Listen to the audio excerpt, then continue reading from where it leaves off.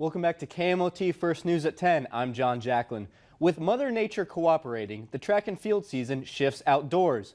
One of the top moments from the indoor season was Minot State freshman Bailey Ride winning the 600-meter race at the NSIC Championships. Back in February, Ride shocked the conference and herself by running away with the 600-meter title in Mankato, Minnesota.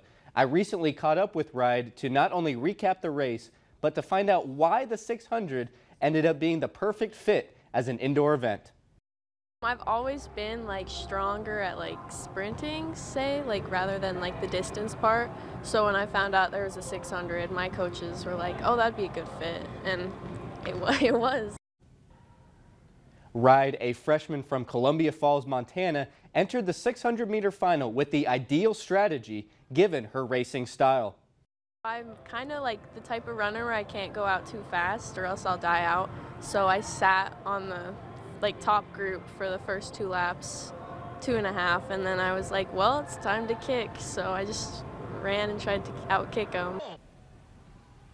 Minot State cross country and track coach Steven Schultz discusses why it was so significant for the program to have a conference champion, as well as Ride's potential for not only this outdoor season, but her career as a whole.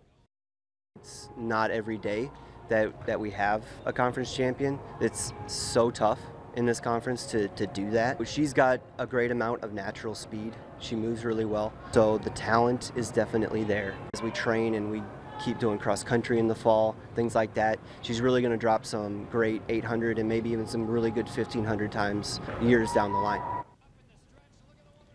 The Beavers head south to Vermillion, South Dakota for the USD Early Bird this Friday and Saturday to kick off the main part of the outdoor calendar.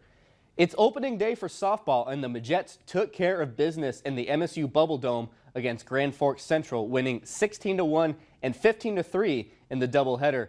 Minot North just concluded their inaugural game as a program earlier tonight, losing to Red River 19-0.